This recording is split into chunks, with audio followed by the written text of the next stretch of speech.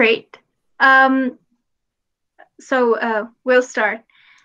Muchas gracias y bienvenidos por venir a esta plática tan interesante. Gracias por atender. Esperamos que se estén uniendo más personas a lo largo del evento. El día de hoy invitamos a la doctora Kaja.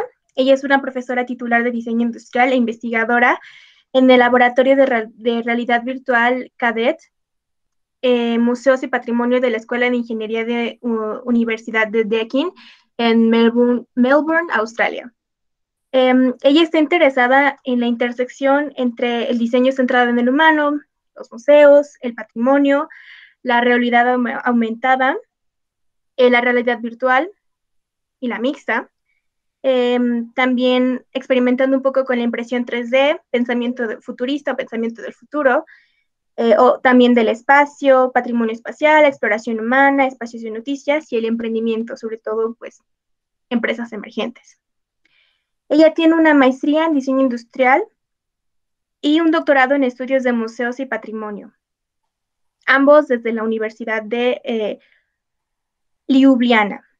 En el 2014 y 2013 y 2014 fue voluntaria del SBE en Rabat, Casablanca, Marruecos, y completó una formación empresarial de 4 meses en RRA-LUR en Eslovenia. En 2015, Kaja completó su beca de investigación postdoctoral Endeavour en el Centro de Investigación Creativa Cultural de la Universidad de Canberra y ha estado involucrada en el NMC Horizon Reports, Equal Value, y VIMM, Virtual Multimodal Museum.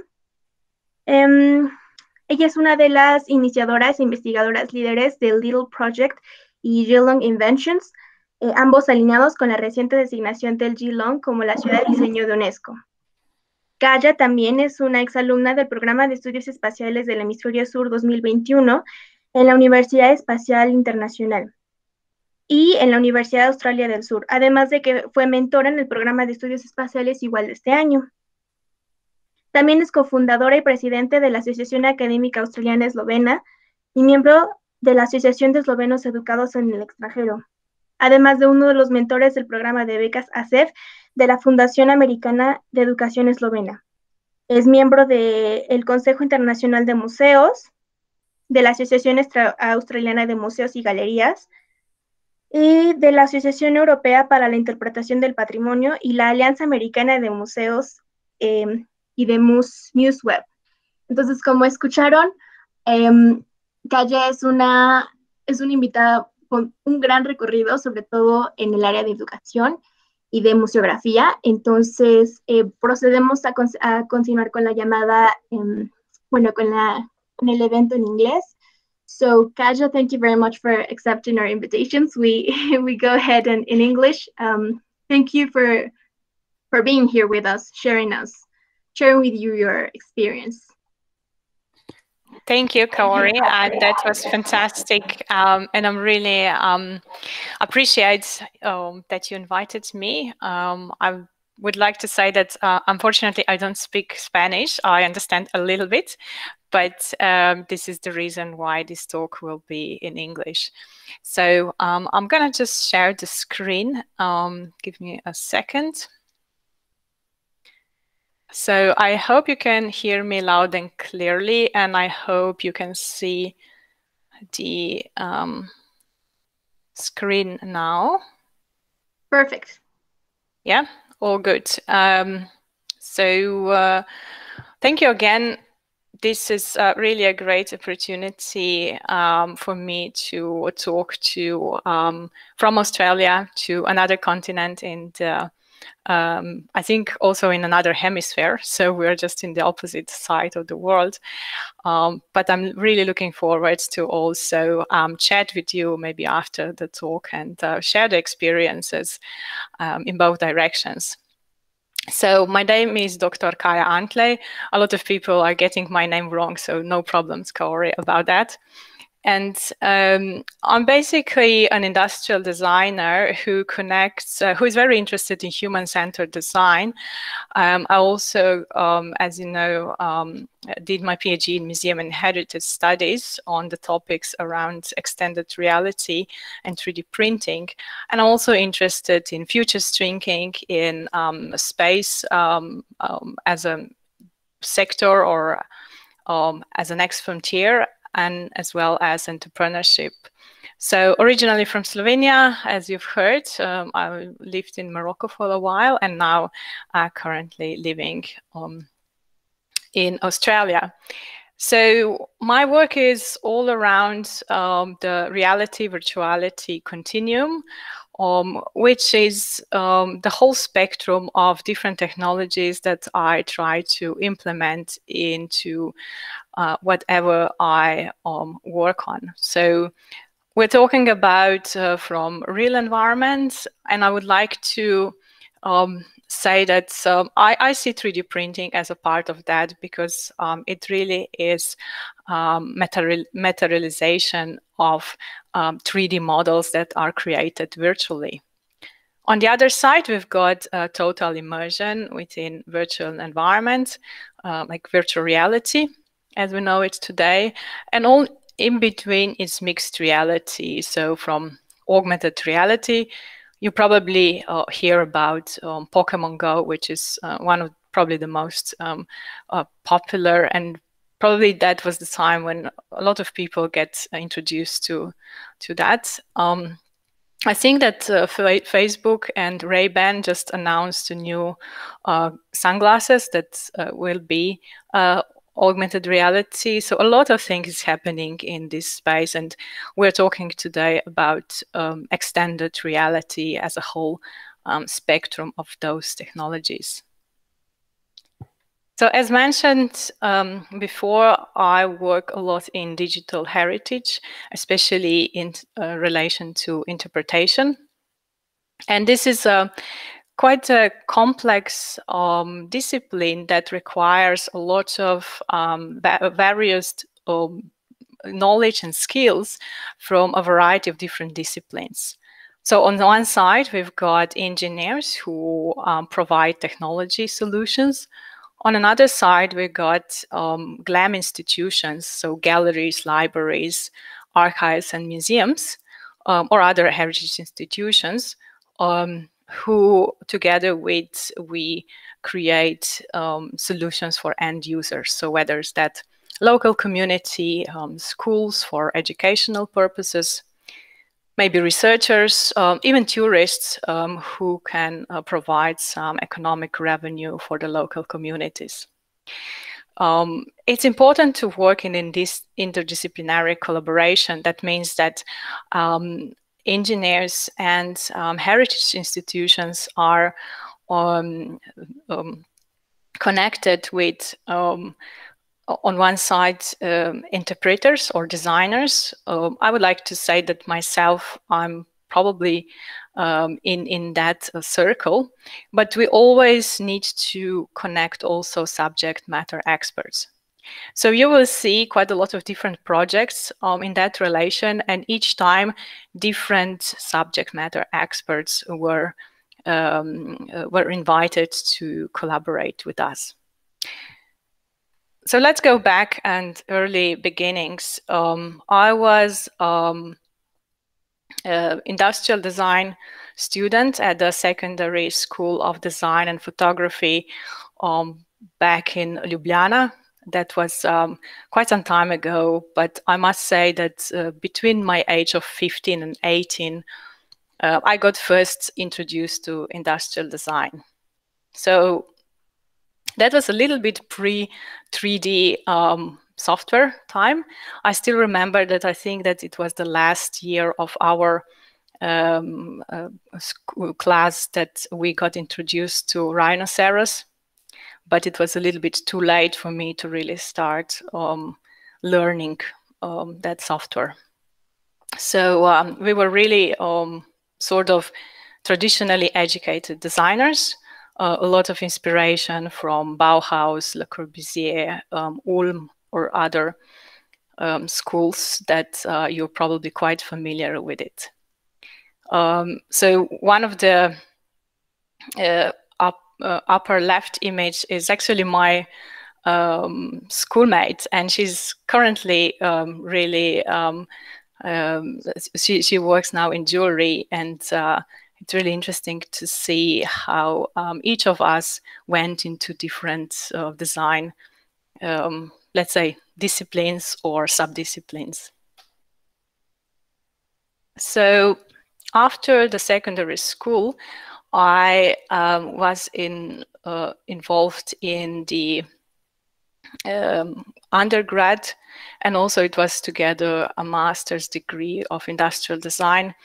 And I was very lucky that towards my last year, I got introduced to a company who just became to be a distributor for 3D printing and later also for 3D scanning.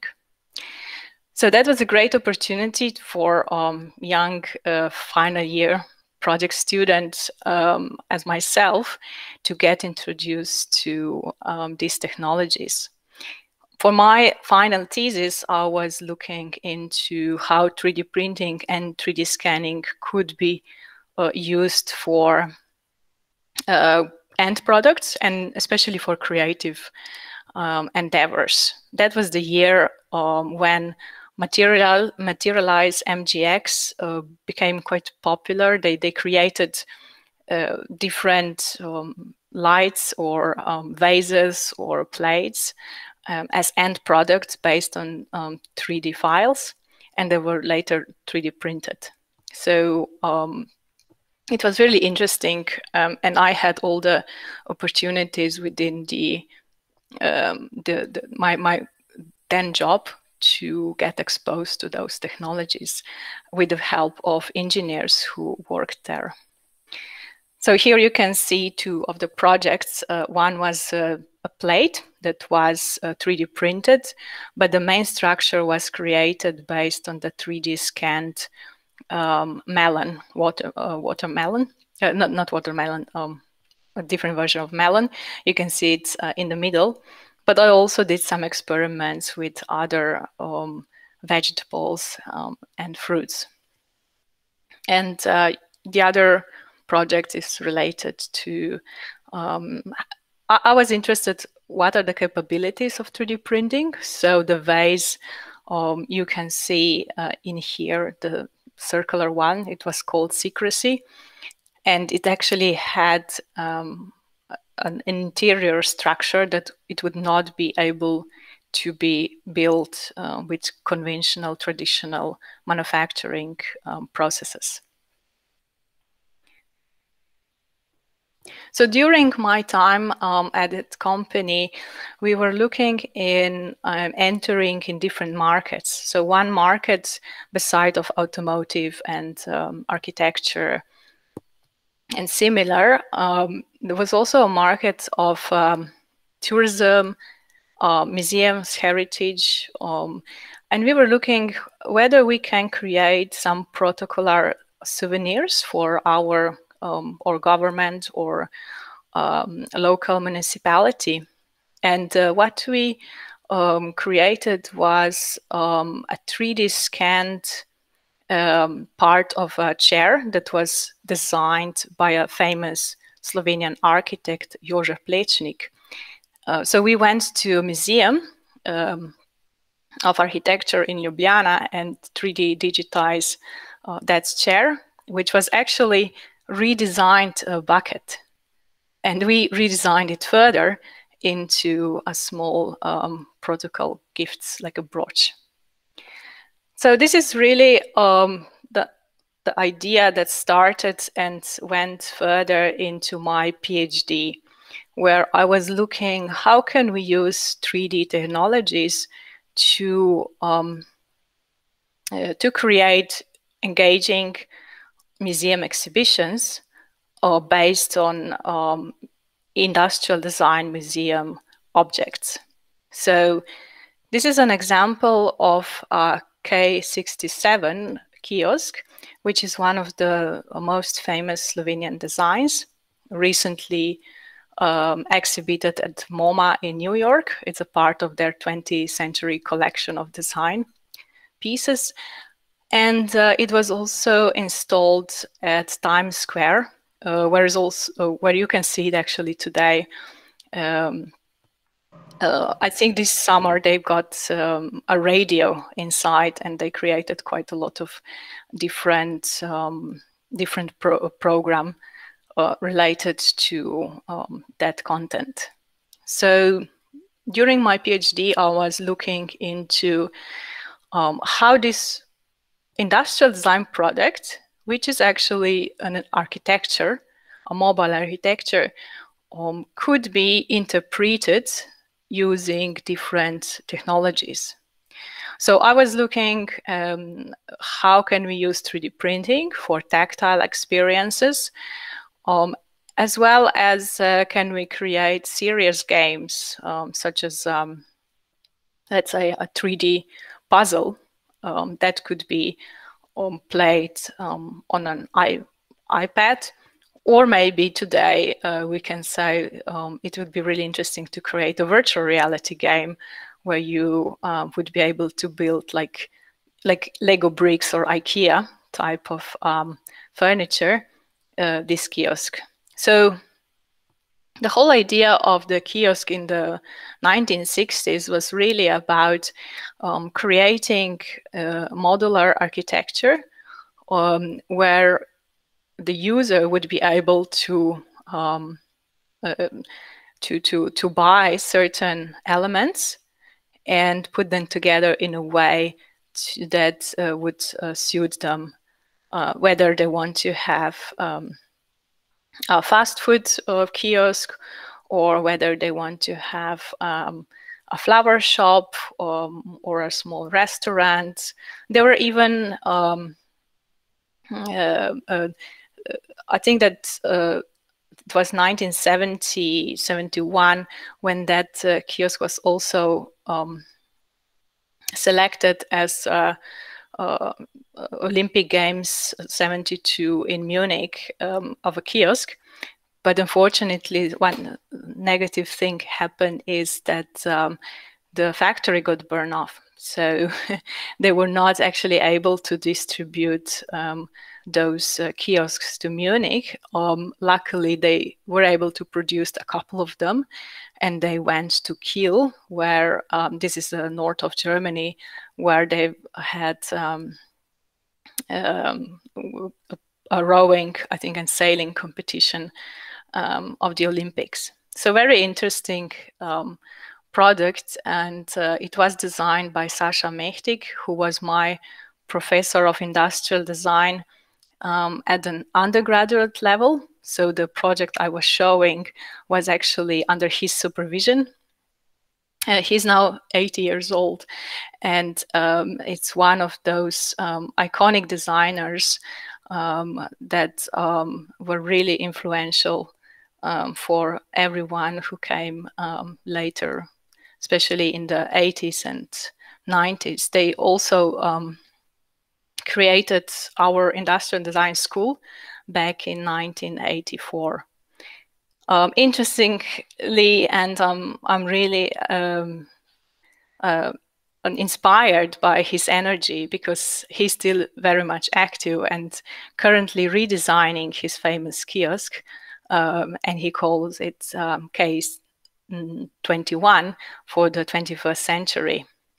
Fun fact in relation to space, when I look into different SpaceX posters, you could see that the design is very similar of the cable cars that they created for the promotion of the future, like a retro futuristic tourist posters for Mars. Another interesting thing is that this kiosk was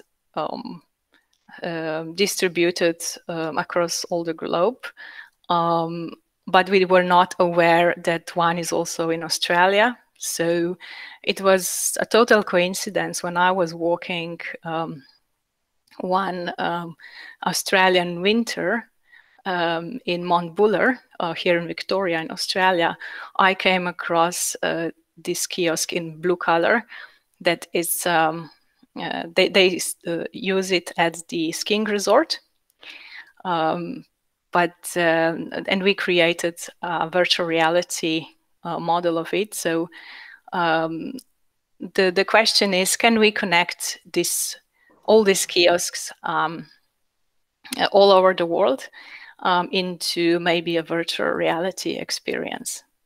So a lot of researchers and architects and designers are exploring this modular architecture. And if you're interested to read more about it, we just published a book chapter about these endeavors. So going further for my PhD, I went to Morocco, where I was part of the one NGO promoting women's rights, but also I was invited to be part of another NGO that was promoting creativity.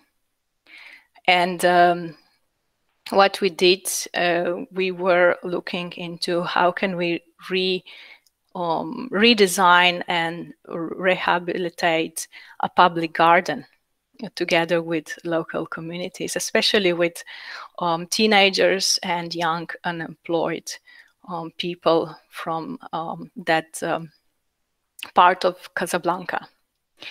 Morocco was very influential to me because it was the first time that I was living outside of Europe. And even though Morocco is really, from architecture and design perspective, it's interesting because back in the during the time of French protectorate, a lot of French architects from the modernist period came to Morocco and created fantastic architecture that is still very interesting to see, especially from our European perspective.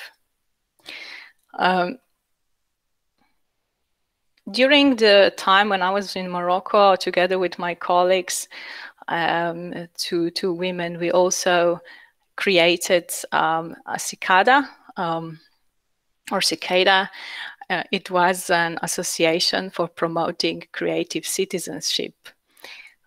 So that was running until I moved to Australia, and we've done quite some workshops, creative workshops to get in collaboration with a center for lifelong learning. And we were introducing different technologies, like you probably are familiar with photogrammetry. And at that time, it was Autodesk 123D. That was a free software to explore those opportunities. And we were able to work with people of different ages. Even school kids came to get introduced by these technologies. I also organized together with Architecture and Design Museum in Ljubljana a very interesting talk together with a colleague who was in virtual reality. And it was meant for museum professionals to get introduced or to get more information about what is currently going on in technology.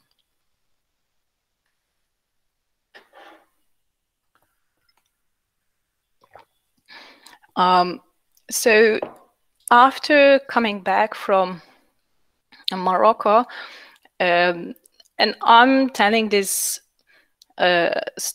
professional story of my career to all of you who are looking into where to go in terms of your career. I think that industrial designers, we need to be very flexible and having some skills and knowledge around entrepreneurship is another thing that is quite important in this world. So I was lucky enough to get selected as a young entrepreneur into one European funded program. So that was 4 months of employment in one local accelerator. We were 10 selected unemployed, highly educated young people under 35. And at that time we were, so each of us had very different entrepreneurship ideas, and mine was around being a consultant for digital heritage interpretation. I still got a really positive and fantastic memories from that time, because we learned a lot around entrepreneurship. We got good networks that are really important for young people that are out from the university. And we became good friends because we were all in the same situation. And I think most of the team is still very active and working further on not their ideas anymore, but they are actually, some of them, they would have their own companies, not even more startups. Myself, directly after that, I got a scholarship endeavor for to do a postdoc in Australia. So, and after that, I got an employment at the university. So somehow my entrepreneurship ended, but not really, because here at Deakin, I'm very much involved in Spark Deakin, which is our entrepreneurship hub, and I try to connect with young entrepreneurs through mentoring sessions and similar events. So I moved to Australia for the first time in 2015, and somehow there was an idea to establish Slovenian Australian Academic Association that I became a secretary, like the second person when we established it. But I think since 2017, I'm running this organization together with more than 60 other members. And this year we are working on our 5th annual conference. And it's a great opportunity to network with Slovenian community, not only in Australia, but interestingly, we are now also just started to collaborate with a similar organization in Brazil, and we are planning to organize next year's conference, which will be definitely online, probably, hopefully also blended. And it's a great opportunity because, especially for smaller countries, where so Slovenia has 2 million people in the country and 500,000 outside. So it's not a really big community, but you can find Slovenians literally everywhere. And I also have a colleague of mine, a family friend who lives in Mexico. So when I first came to Australia under the Endeavour postdoc, I was working with Professor Angelina Russo at the University of Canberra. And that time I was looking into how can we communicate Slovenian heritage of Slovenian migrants in Australia. And Slovenians are very diverse as migrants, and what connects them is definitely food. It's very important part of our tradition. And as a designer, I was I was interested, how can we use new technologies to not only communicate, but to maybe creatively approach this topic and promote it to younger generations or maybe to other Australians. So I established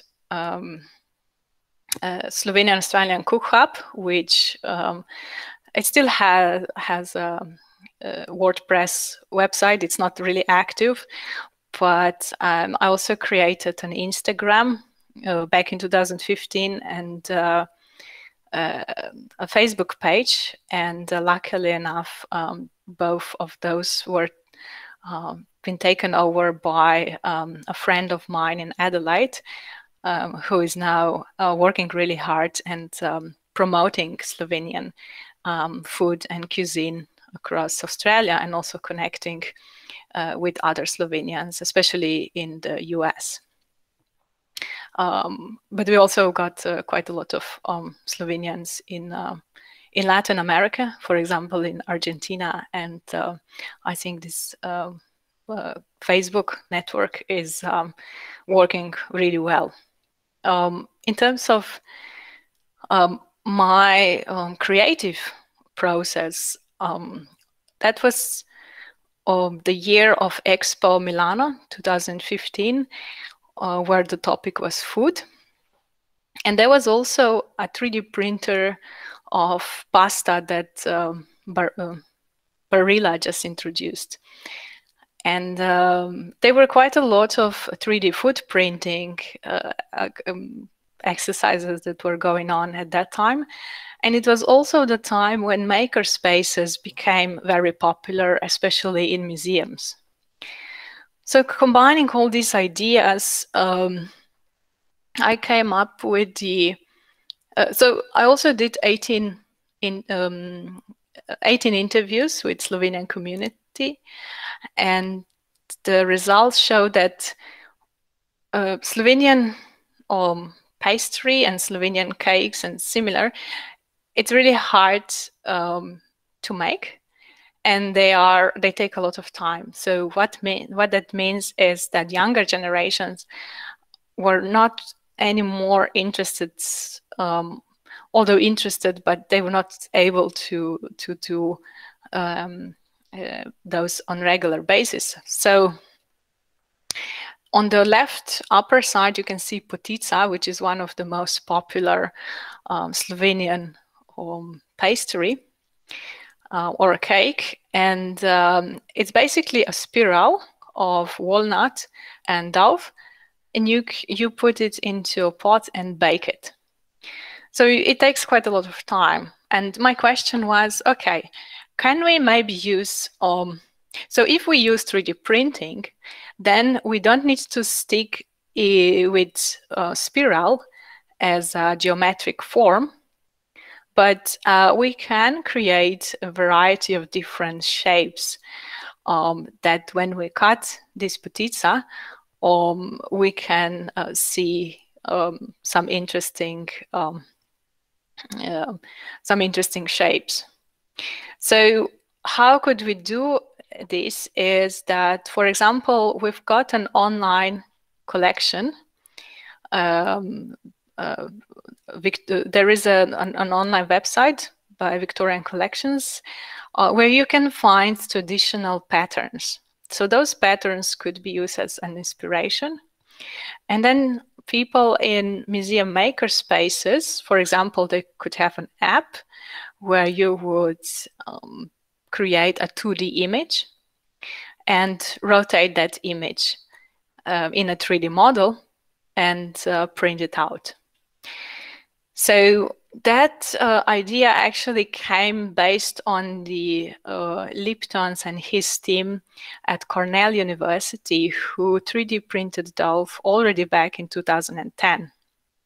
So upper right image shows their success. They were able to print a letter C into a dough. So that, I think, was a chocolate that was used to color. They still had to bake it manually, but they were using a multi material 3D printer, so with two syringes.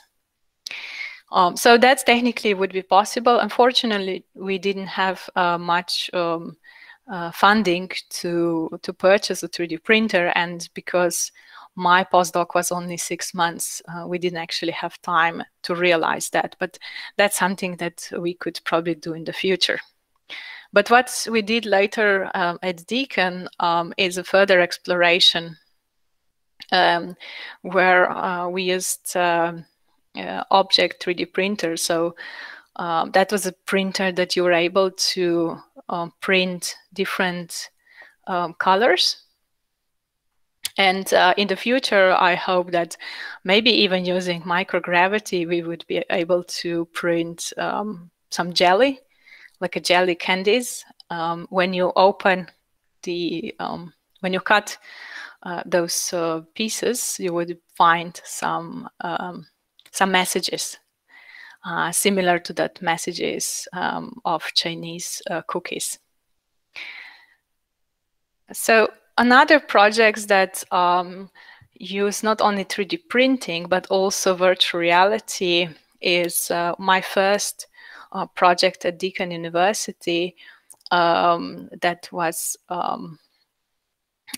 made in collaboration with a very renowned paleontologist, Professor Pat Vickers-Rich and Tom Rich, as well as the National Wool Museum in Geelong, which is acting as a regional museum.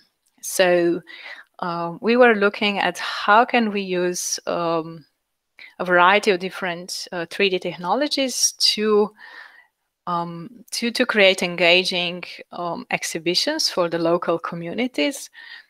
That was one part of the story. And the second part was, is dinosaur heritage something that people would be interested in our community?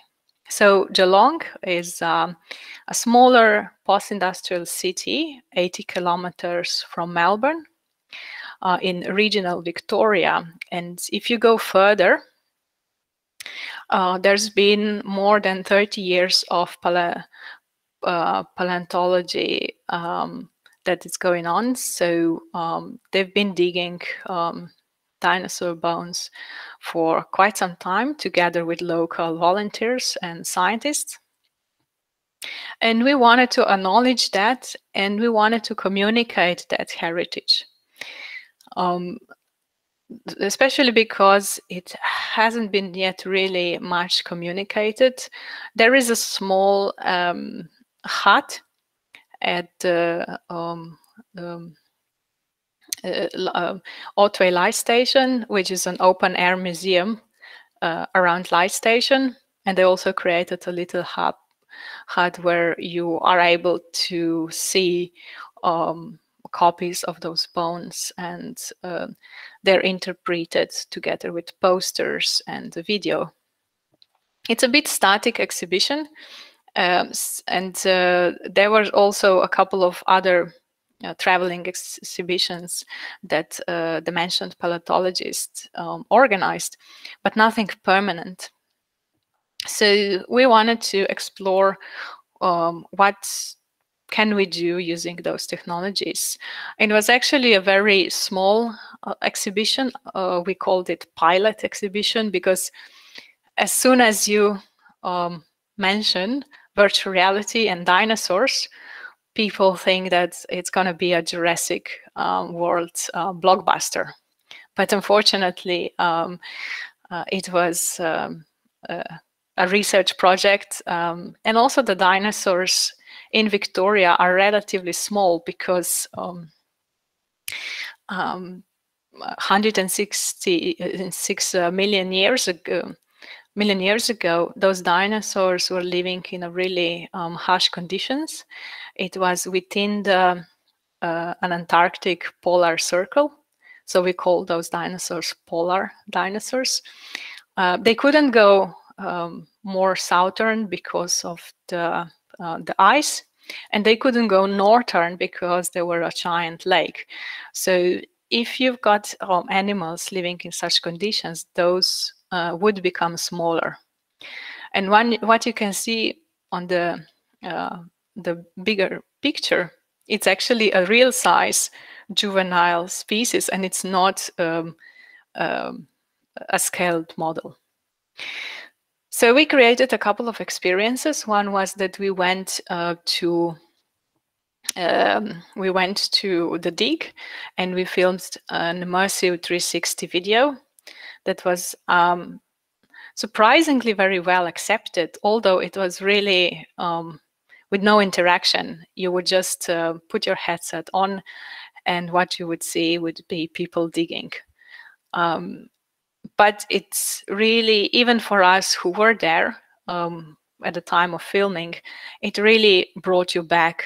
It brought back memories to that particular day.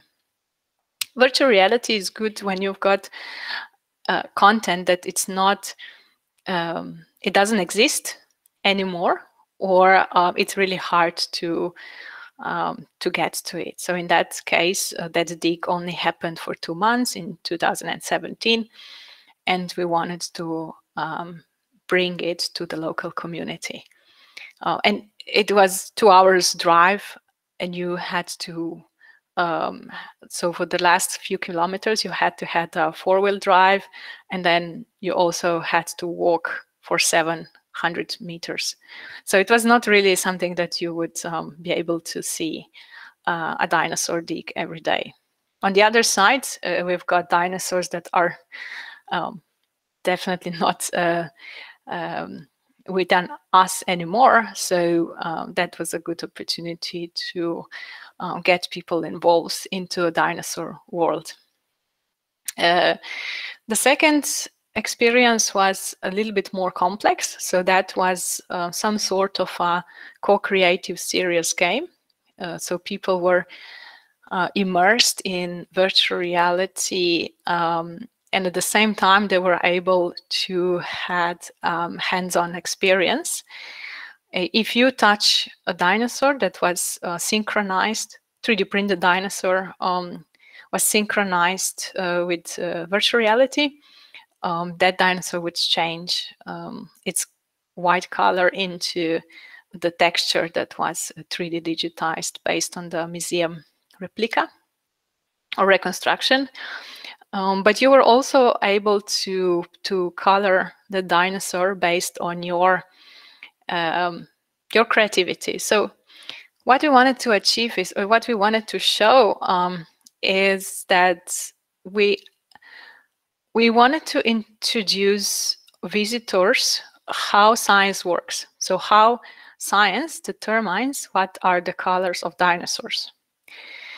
We don't have any material evidence of their color. We only got bones, but we know that dinosaurs were either had vivid colors similar to birds today. It's called sexual dichromism. So because that they can attract the opposite sex, but on the other side, were dinosaurs maybe using camouflage colors to protect themselves, especially those who were smaller. So we posed this question to our museum visitors and got some interesting results in terms of different interpretation that they provided. We don't actually have any material evidence whether those dinosaurs had scales or feathers, but our paleontologists suggest that probably they had scales similar to another dinosaur in the American continents. So we actually purchased a replica of the imprint of the dinosaur scales, and we 3D scan it, reverse, and created a stamp. So that was used during the Easter holidays program for the kids. If you're interested in learning more about this project, we were really honored that it was selected as one of 16 best practices by the Smithsonian Institute. And it's currently, their book is currently available on their website. The link is below. So it's free for everyone to learn more about that and some other projects from other authors. So as you can see, we are working in a variety of different disciplines, but in a really creative way. Another project is with Art Centre Melbourne, which is the biggest opera or performing arts center in Australia. So we 3D digitized a selection of costumes of Dame Joanne Sutherland. She was one of the most famous opera singers of Australia. And we created also virtual reality. So this is still under development. We are working on virtual reality mental health training for performers to get exposed from the time when you just before you go on the stage. So first room that you can see, it's a dressing room, and you immerse yourself into a performer, and then you have to walk towards the stage.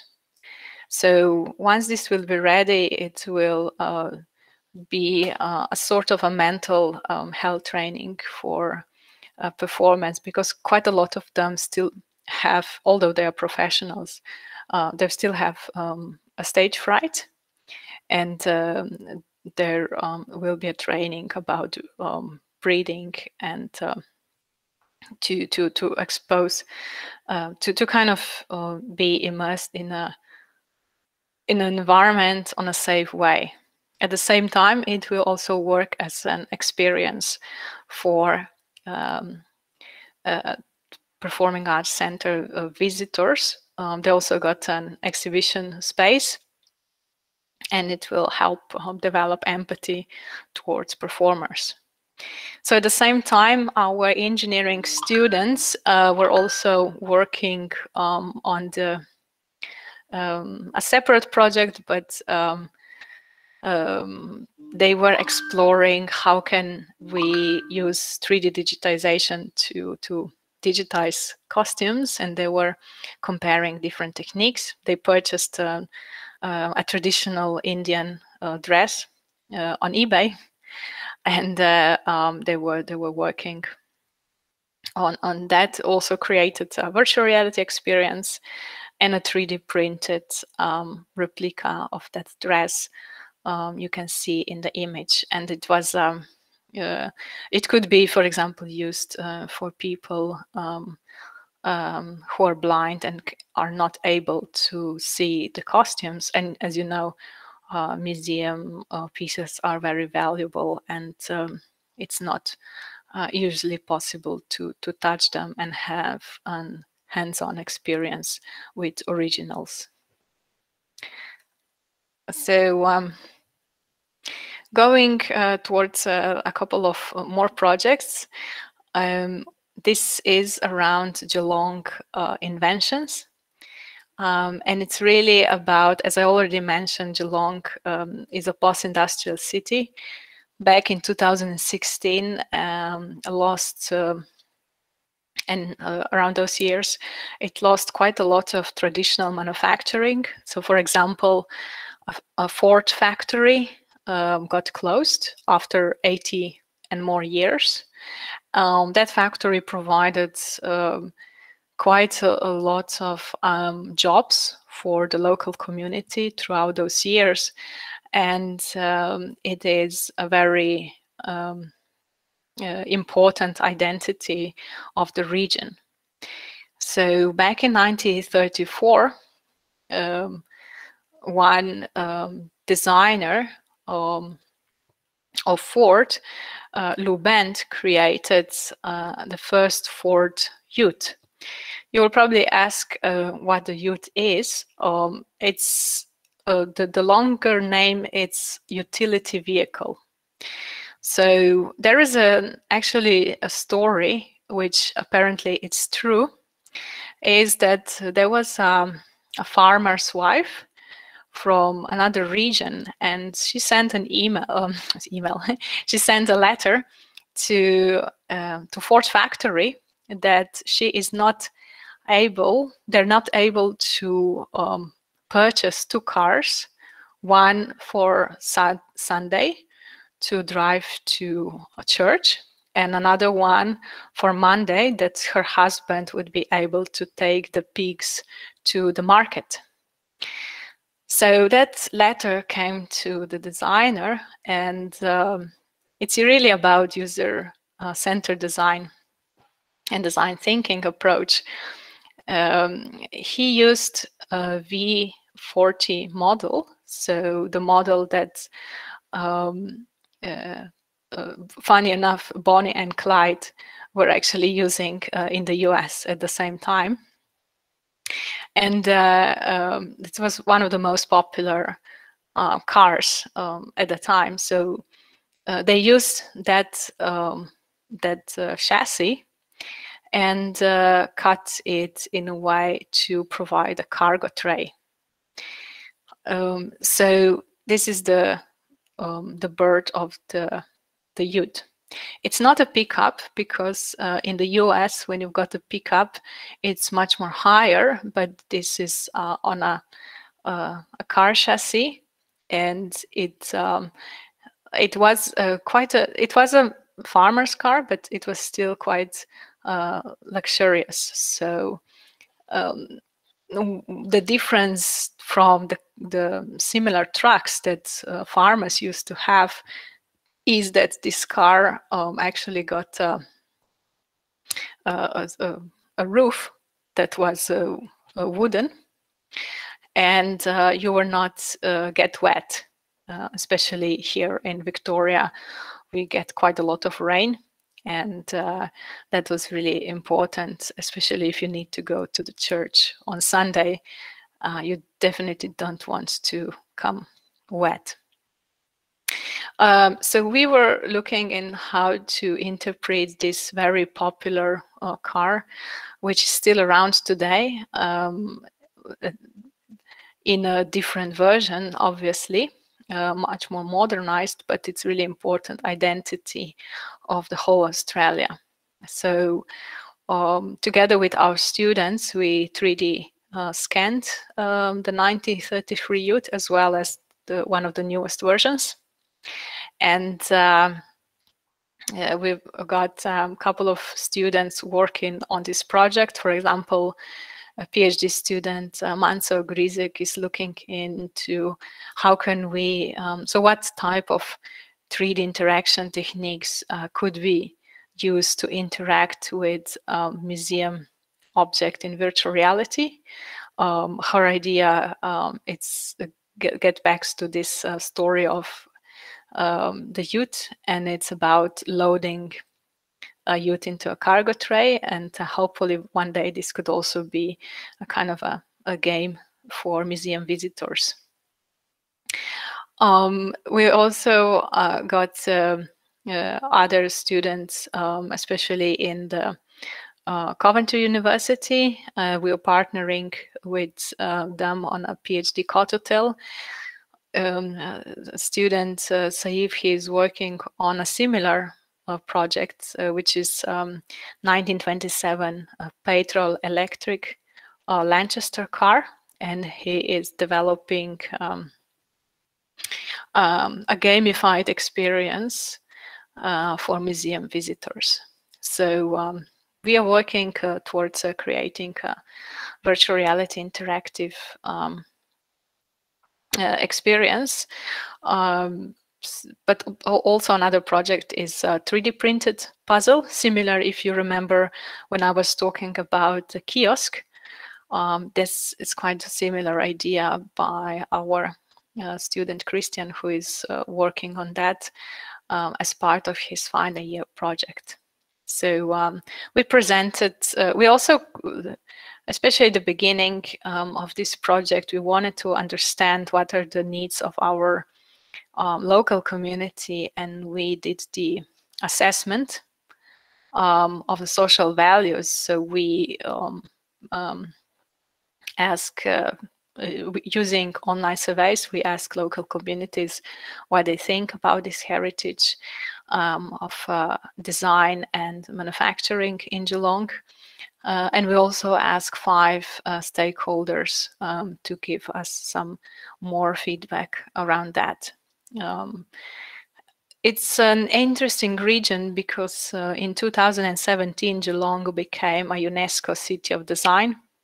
And that was also the same time when the city was running a community-led survey around their 30-year vision. And the community decided that the vision will be that Geelong will become a clever and creative city region. So a lot of emphasis on creativity in this engineering post-industrial city.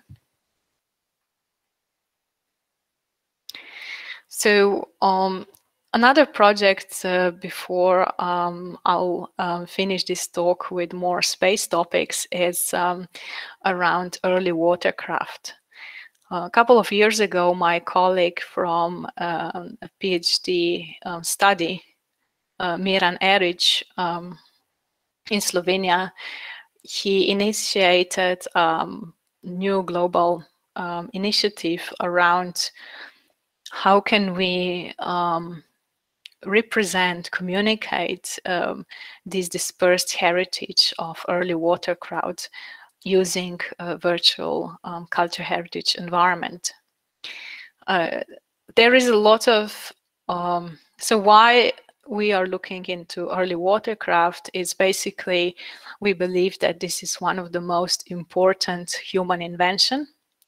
And if I can quote Detlev Elmers, he says, in fact, only 3 times in human history has man succeeded in leaving his natural habitat, dry land, and penetrating into other dimensions.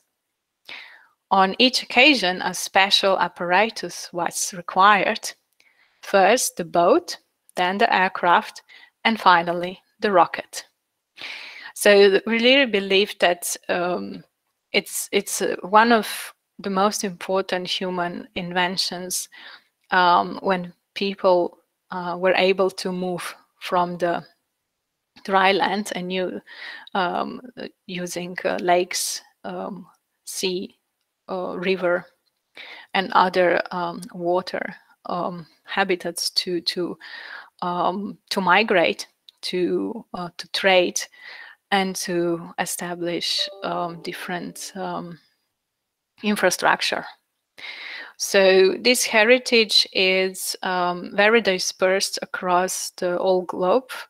On one side, we talk around archaeology. On the other side, we talk about living heritage.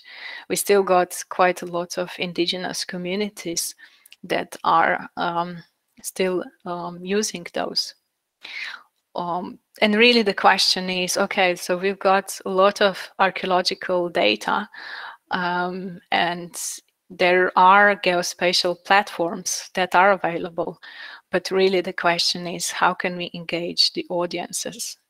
So one idea that we have, it's around engaging indigenous communities to create serious games.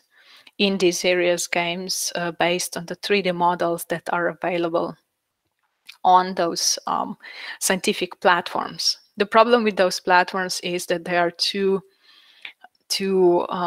complex, too scientific to be really useful for the communities. So we are looking for the funding and we already presented our proposal pre-COVID in Vienna at an archaeological conference. So hopefully this will go further. and one day early watercraft will be part of the intangible heritage of UNESCO. So talking about both aircrafts and rockets, I think it's a great segue to what we got at the moment in terms of space exploration. So as designers, I think we need to be very flexible and very on top of what is going on currently in the world. And new space and other activities in space industries are really accelerating at the moment. So early this year, I was participating International Space University program, especially made for the Southern Hemisphere, and together with University of South Australia. And we were 33 participants from everywhere around the globe, working on learning about space. It was really a fantastic opportunity to learn in a holistic way from all different parts of space industries, from space law to architecture to rockets. And our project was around bushfires and how space assets and technologies could be used for mitigating, managing, protecting, and communicating bushfires. As an inspiration, that project was created after the 2019 bushfires in Australia, if you remember. So my students at School of Engineering, they also are involved in space industry, because I think it's important for designers and engineers to get introduced to this accelerating industry. And in the last trimester in engineering design that I'm chairing and teaching, our students were working on a design challenge around a space station hotel or a solution for its guests. So that was inspired by the new Axiom space station currently under development and all the discussions around space tourism. So quite a lot of interesting student projects were designed by our students. I'm also involved in a pilot project initiated by Russell Kennedy and Olga Banova from Russell is from our Deakin University, and Olga is a space architect from University of Houston, who were participating at the World Design Organization back in 2020. It was developed, that was in collaboration with the ISS National Laboratory. And as far as I know, I think Kaori, you were also a facilitator at that workshop. It's a really small world. Yeah, we are currently working on how can we use telepresence, virtual reality, to connect students with the ISS.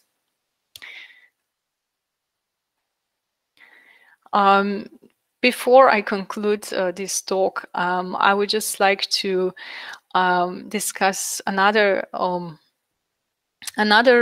design idea that is currently under development, and Kaori and I are exploring the possibilities of how can we use, how can we provide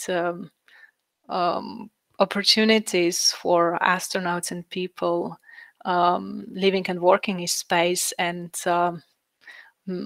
create some solutions for their well-being and their other needs. Going back to museums, if you look into the endeavors that museums usually do, it's mostly around preserving heritage, interpreting and communicating them. And especially space museums or space-related museums are interested in promoting space or STEM to younger generations. But I think that there's quite a lot more that museums could do. So as mentioned, on one side, they could preserve and interpret natural and human heritage in space and on Earth. But on the other side, I think they could also, so the museum and heritage content could be also used to support identity, emotional and mental needs of people living and working in space, whether they're astronauts or scientists or other people who will be engaged off Earth.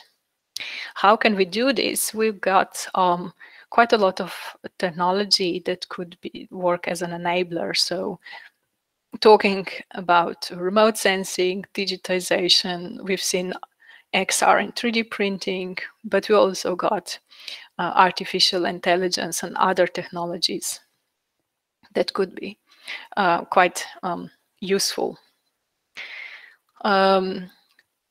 When humans will be moving, those who will be moving off Earth, the question is, how can museums support their needs? And I'm not sure if everyone will agree, but the great, so we've got at the moment different institutions that are covering memory and knowledge. But back in ancient times, you are probably familiar with the Great Library of Alexandria in Egypt. Museologists would say that that was actually a museum because it was a hub for knowledge, and it stored quite a lot of different objects, and not only knowledge in terms of the books in the ways that were provided in that times. So when we will be moving and explore the outer space, will museums, libraries, archives, and galleries will still be separated, or we would probably go into a similar direction and have combined institutions as knowledge hubs? Interestingly, there is a current museum definition that is under redevelopment, and we are at the moment engaging into this redevelopment, and it will be interesting to see what new definition will look like, especially now post-COVID times, when museums are facing quite a lot of different challenges, and the whole digitization that actually started quite some time ago. Even in 2015 and 16, I was involved in the New Media Consortium Horizon report, when we were looking in the next years what type of technologies will be around and will be used by museums. And it's interesting to look back now. We are in 2021, whether those predictions are still in the directions that they were predicted at the time. And in relation to space and humanities, and especially museums and heritage, there's a lot of projects that are currently going on, and I took those inspiration from for all mankind, for example, who created the repository of all human heritage on the moon that is currently in there, because when Artemis program and other projects programs will be bringing humans back to the moon, the question is, how are we going to protect this heritage, and also to communicate it to other people? So American Alliance of Museums in 2017 issued a special issue around how museums would look like in 2040. And interestingly, there were two projects around space. One was the idea of having a special vault or storage of museum objects to be in space. And the other is the intergalactic museum.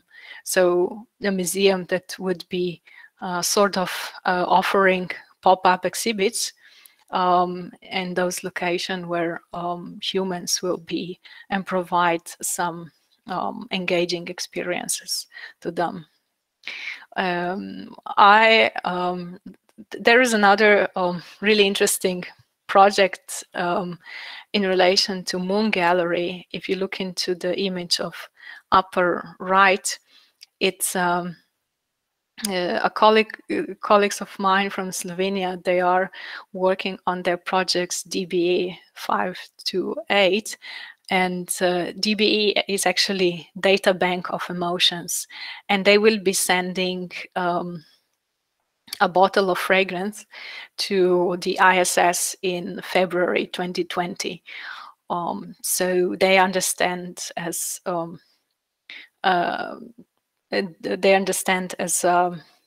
fragrance or smell being a memory, similar to other heritage of tangible and tangible objects. And one of those designers, so one of those artists is Eva Petric, who is a psychologist and an artist, and another is actually an industrial designer who designed a bottle made out of glass. And talking about space exploration, I already mentioned that the new space movement, it's very vivid, and we're talking about having new reusable rockets, creating human habitats. There are also some economic aspirations about mining of the resources on the moon, Mars, and asteroids. I'm not going to go into the questions about what we should do and what we should not do, but the situation is that a lot of things is happening, and how can we designers support those activities on sort of a positive and human-centered manner, but on the other side to also protect the environment. So one of the ideas that I will conclude this talk, it's around creating an exercise equipment for astronauts and people living and working in space. And because of muscles entropy in microgravity, astronauts, they have to work out every day for 2.5 hours, which is quite significant. And there are already exercise equipment that are available on the ISS. But the question is, can we use, for example, gamified museum and heritage solutions content to motivate those astronauts to exercise? Everyone who's ever been to the gym would probably understand that it's really important to have motivation. And another idea is using, for example, an epic resilience framework by Sally Rodriguez. She understands that we need to create resilience, which is emotional, physical, intellectual, and creative resilience.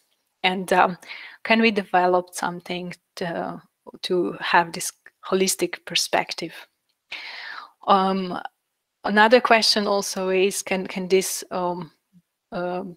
exercise equipment also be sort of a human-powered equipment to power other facilities?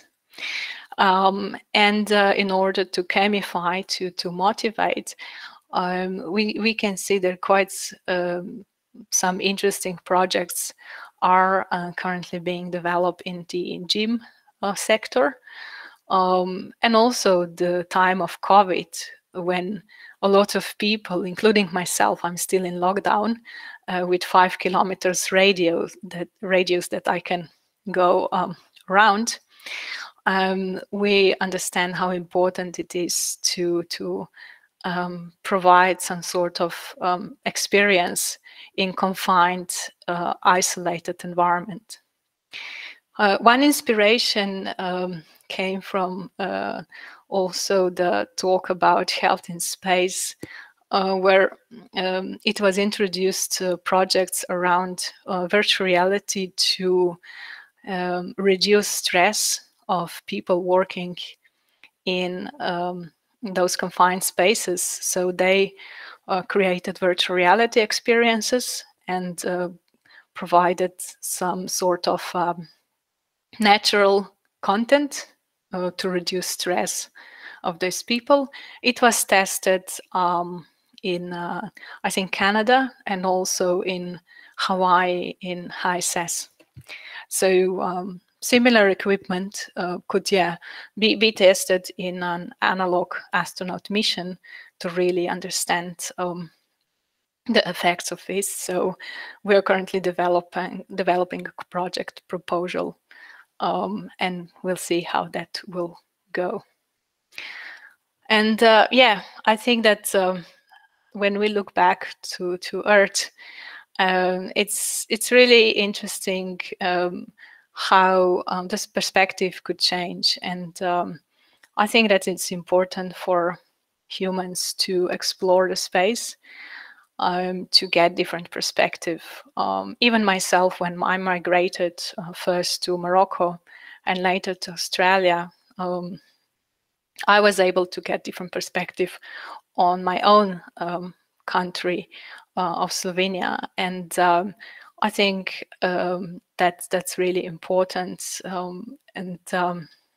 Frank White, who's talking about the overview effect, I think we can apply this to all different scenarios.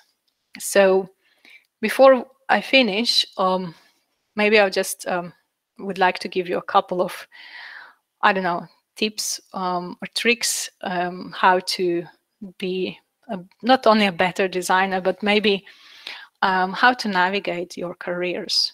You can see that my career, it's not really typical industrial designer career, but everything just happened in a way that happened.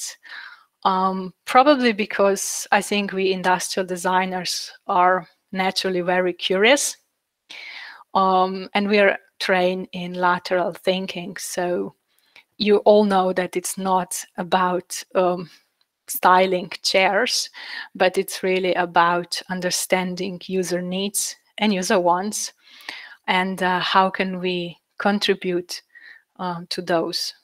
Another thing I think is really important, and we always forget, it's we understand, as industrial designers, we understand three-dimensional space. And that can be quite handy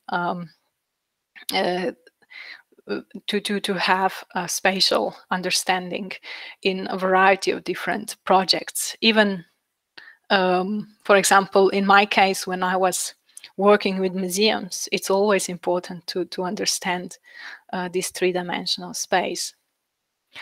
So maybe a couple of tips and tricks for the end. Be or become a T-shaped person. So that means that you've gotten a horizontal understanding, overview understanding of a lot of different disciplines, but then create some sort of specialization in something, in something that you really love. I would maybe even more suggest that you create or develop unique combination of skills that will make you different on the job market. Or if you want to work for yourself on the market of projects. And in my case, I think that as a designer, I especially work in this museum and digital world. This kind of combination then help you to become a bit different than every other industrial designers.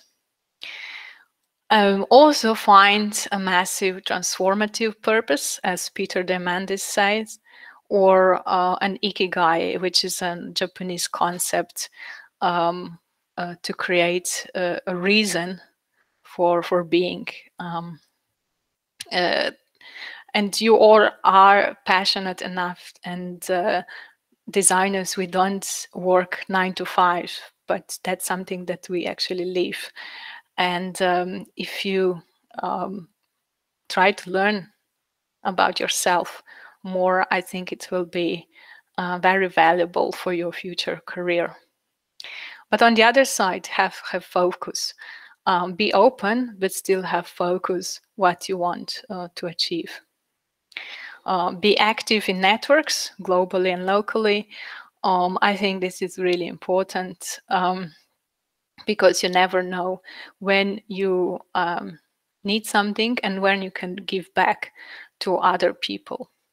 Always learn. Lifelong learning is really important. Even myself, although I've got a PhD, it doesn't stop me to do online courses or any other learning activities to help me being more creative, or even give me some inspiration for future projects. Important is that that when you're networking, you talk to like-minded people to find those that really understand you. But on the other side, it's also important to work on to talk to people who are not really like-minded as you, because if you go out, if you go, if you talk to people with different opinions, then it just bring more richness. And going out of your comfort zone will always give you opportunities to learn. A lot of people will say that find yourself a mentor, but I think it's also important to find a mentee as well, and on both sides to give back and to receive. I think that exchange is really rewarding and empowering for everyone. Least but not last, travel as much as you can. Now during this COVID situation, it's a little bit harder to travel physically, but at least you can travel virtually. And this is why I'm actually grateful for your invitation to talking to everyone in Mexico and those who are joining us from somewhere else. So before I thank you, maybe just the end slide for our discussion. Where do you see yourself in the STEM and HAS continuum? So as designers, are you more towards engineering or science, or are you more towards humanities or social sciences? So thank you. Thank you very much. That was very interesting.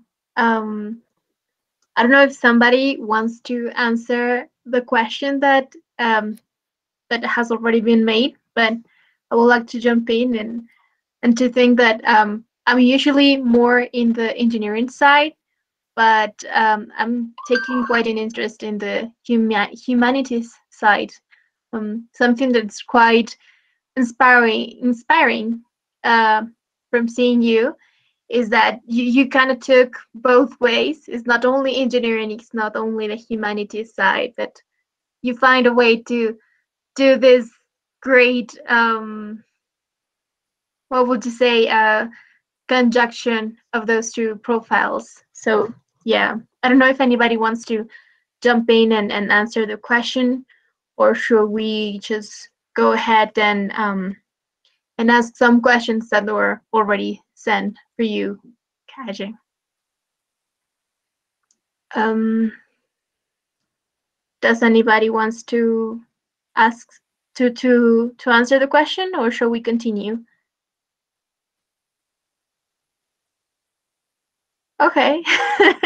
I guess everyone is a bit shy. I don't know. But please, guys, be free to unmute yourself if we want to answer these questions or to ask another question later on. So, to continue with this discussion, there are already some questions being made. The first one is actually asking for some recommendations from your site.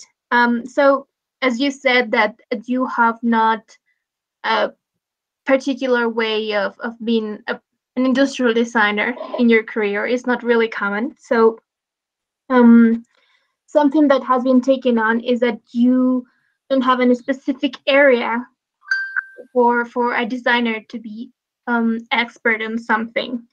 So most of the students that are just realizing what to do in the professional work are thinking that they should focus on just one area. For example, some of them are focusing in service design, other in UX design. So what would your recommendations would be for these students that are going for the professional work and trying to find their own place in this whole new era? Yeah, I think grab opportunities, whichever opportunities gets towards you. You've seen my trajectory, and that's not something that I actually planned, but my supervisor on the undergrad and masters, Professor Sasha Mehtik, called me one day. I was not the nerdy one. I was a good student, but he trusted me, and he called me one day and said, "Look, Kaya, one company who is a 3D printing distributor asked me to give them one student who knows something about SolidWorks. So they need a student to work with them."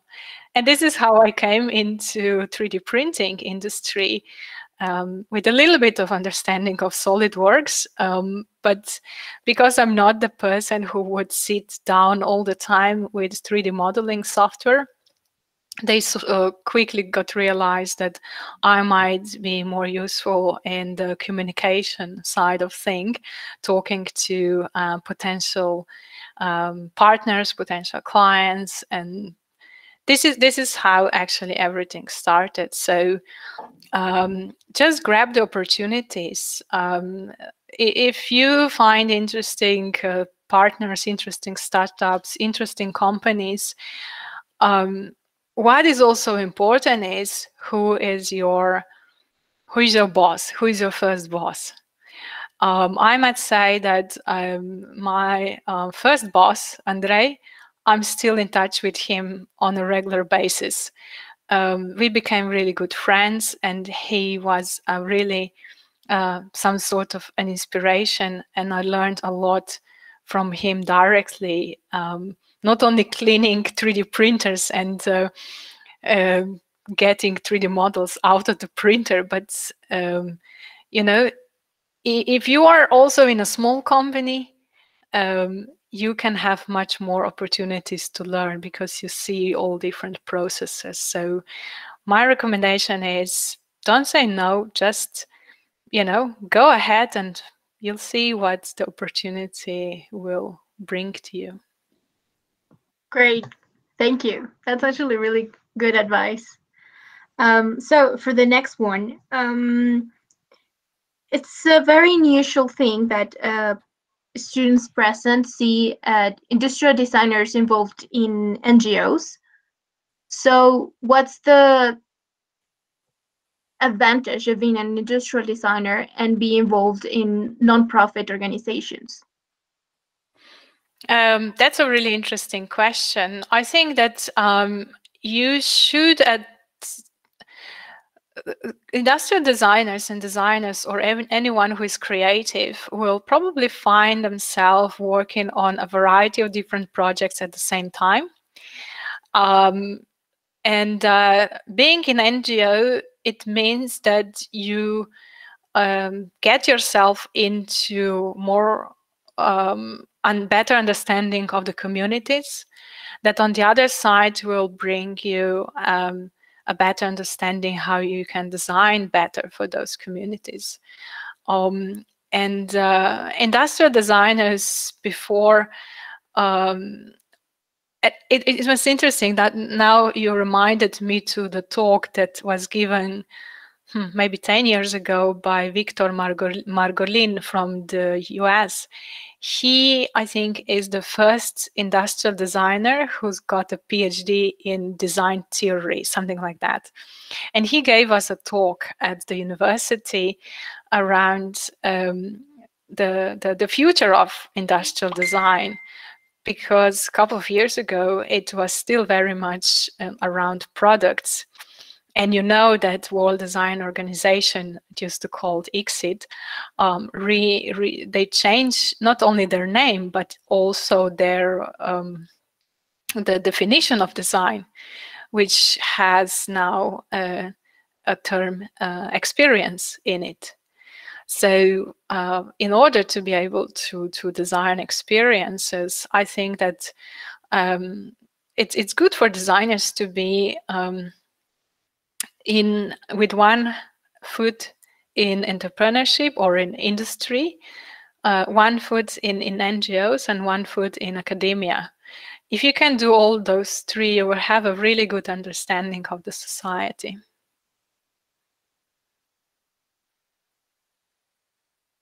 Oh, great. Thank you. So they wrote the question in Spanish. Cool. Thank you. Yeah, I will translate it. Don't worry. Okay. So she's asking, how do you handle the concept of or transdisciplinary approach, and if you work with the complexity, what's the difference and what are the scopes? Yeah, so we've got multidisciplinarity, interdisciplinarity, and transdisciplinarity. And I think it's a sort of a continuum similar to that virtual reality one. The level of the engagement with different disciplines. In multidisciplinary teams, you've got different disciplines, but they don't necessarily merge those ideas together. With interdisciplinary, that level is higher, and with transdisciplinary, because we will be living in much more complex environment, this will be really important. I don't necessarily think that we already got to the level of being transdisciplinary. I think we're still working towards there, but and I think also that it will be maybe a generation of two that we will really be able to think in this direction. Fortunately enough, we are having some PhD students currently working on interdisciplinary projects. They're still at School of Engineering, they still need to do 60% more engineering and 40% humanities. But if you think of those students working in interdisciplinary, these generations will become much more understandable in relation to interdisciplinary and transdisciplinary than PhD students or other students in monodisciplines before. So what I wanted to point out is that we need to generate graduates who will be able to think in an interdisciplinary and even transdisciplinary way. And once we've got those graduates working, having their careers, they will be able to communicate that to others. And I think, yeah, we will still probably need a generation or two.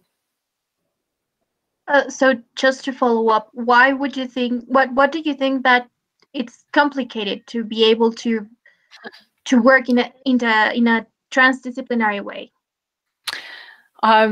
So back in 2013, I was working in eCult Value European project, and we were connecting technology providers, so startups and other companies and university engineering labs, together with museums and heritage institutions. And what the coordinator of that project used to say is that technology is from Mars and culture is from Venus. So we talk different languages. If you've ever had an opportunity to working in these interdisciplinary teams, having engineers on one side and then people from humanities on the other side, think about how complex it is to translate user needs, and not user needs only, the needs of the users, and what are the capabilities of engineers. And that communication, the lack of communication, it's still prevalent. And I think designers are there to help, because they understand both parts, and they can play a role of some sort of transmitters or translators and interpreters. And until we've got those disciplines, being each of those on their both sides, we need this sort of interpretation, and hopefully in the future this will not be needed. Let's hope so. So for the next question, Violeta is asking if you know women that work with transdisciplinary approaches and with feminism. Yeah. I might know someone, and I can check if you want to know, but I would need to double check. Someone in space industry who is working a lot with women's rights and in that regard. So I have in mind one person, but I will need to double check. Also, yeah, not about women's rights, but at Deakin University, we've got Tuba Kocaturk, a Turkish professor of integral design and architecture, and she also is really much engaged into transdisciplinary, but not necessarily in particular women's rights. Mm-hmm. And to follow up for that question, she's asking who is usually part of those teams, of the projects for this people, and what are the most common projects that they're working for? For example, the one that you already have in mind of the space industry. Yeah, I'm talking about space architects working into that direction, but yeah, it's hard for me to talk about projects of other people, but I can check more about that. And yeah, if you send me a message, or yeah, I can follow up that later. Oh, yeah, thank you, definitely. So there's an interest there, so Yeah. definitely. Thank you very much. So another question that we already have is that, well, from your experience from virtual reality, what do you think it's going to look like in the future? Yeah, so it's interesting if you think of virtual reality on one side and augmented reality on the other. I think augmented reality still have some time to be fully developed. But COVID-19 accelerating virtual reality quite heavily. There are a couple of things that influence that, not only the consumption. So last year, especially 2020, when everyone was in lockdown, Oculus Quest, for example, was sold out. That means that will give you a signal that the technology is popular. When you've got the reduction of prices, then more people will buy them, hardware. And when more people will have hardware, more people will will create content. So that's, if you remember, happened years ago with VHS and DVDs. You would not buy a DVD player because there were not enough content, but there was not enough content because there was not enough DVD players that people purchased. So once you've got more hardware and software, this goes up. And then with this revenue can go back to the development. And that's one thing. The second thing is we are getting 5G. So 5G will allow not only video, but also immersive three-dimensional content to be streamlined. So we're talking about being able to live stream concerts, theaters, um, um, other programs. That's already possible, but with 5G means everywhere you will be able. So, for example, if you go, I don't know, if you commute, having a train, you're on a train for 1 hour, you'll be able to experience that with some pocket VR. That and going back to the question around hardware, it's still very heavy and complex. And not only that, it's still quite expensive, even if you have it at home. Sometimes you're just too lazy to turn it on, to get it on you, and you just, watch Netflix instead. It's quite heavy and not very ergonomically designed at the moment. Then we've got satellite networks like Starlink or Kuiper and OneWeb. So we are getting satellite internet provided by SpaceX and Amazon, and I think OneWeb is the UK government plus some Indian conglomerate. And with that internet and 5G, again, we are getting some platforms for that. And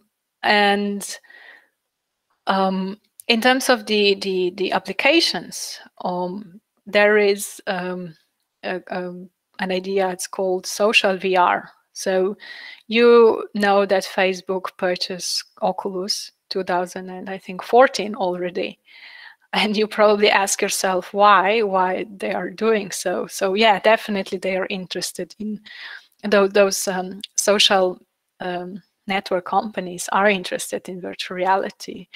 At the moment, we've got Mozilla Hub or some other platforms, but they're not yet popular as we would probably want, just because the avatars are still not real people. You can create your avatar by taking photo of your face, but that's not enough. We need emotions to be seen on our faces. And when we get to that point, I think virtual reality will become prevalent quite a lot. That's actually really exciting. We'll wait to see it. So the next question, Ame is asking, what do you think is the importance of the designer today with everything that is happening? And how does the transdisciplinary approach can help? Yeah, I think that industrial design, by its name, was developed sort of in the area of industrialization, where we needed products and we needed designers to develop those products to be used in an easy way and comfortable way, to be appealing, to be sustainable, how we say it today. That was not a term that was there before.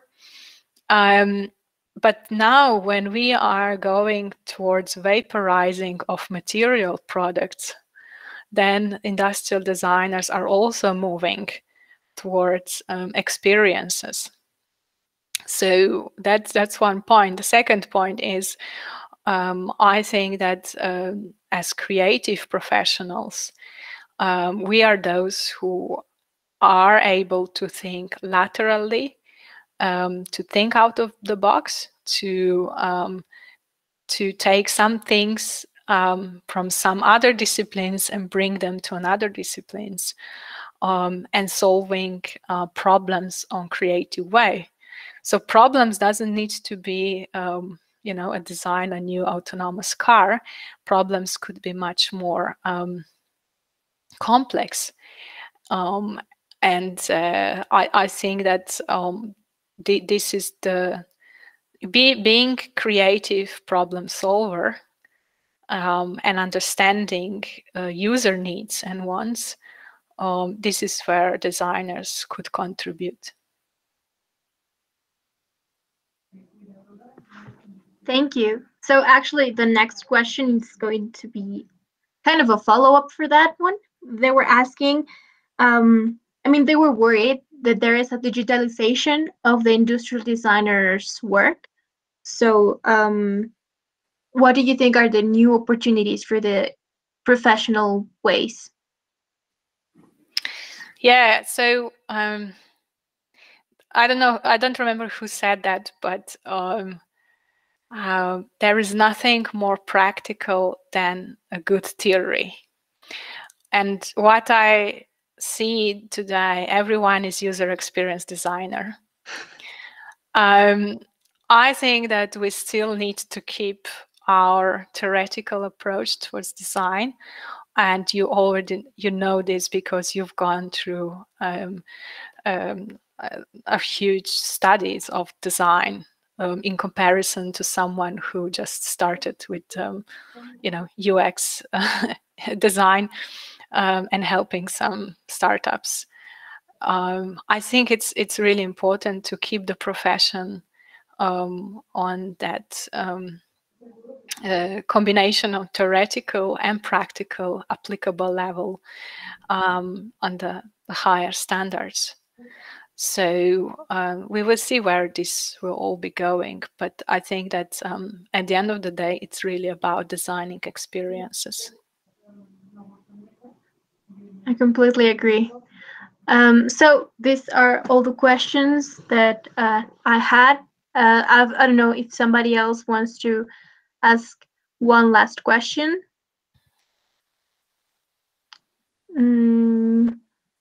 If not, I guess we are done. Thank you very much for giving us part of your day and time for this talk. It's been really insightful and really great. So thank you very much. Thank you, Corey, and everyone. It was a pleasure to be here with you, and all the greetings from Australia to Mexico. And back to you. Thank you very much. Oh, okay. So I thought somebody was going to talk. Well, thank you very much. I will stop the recording right now.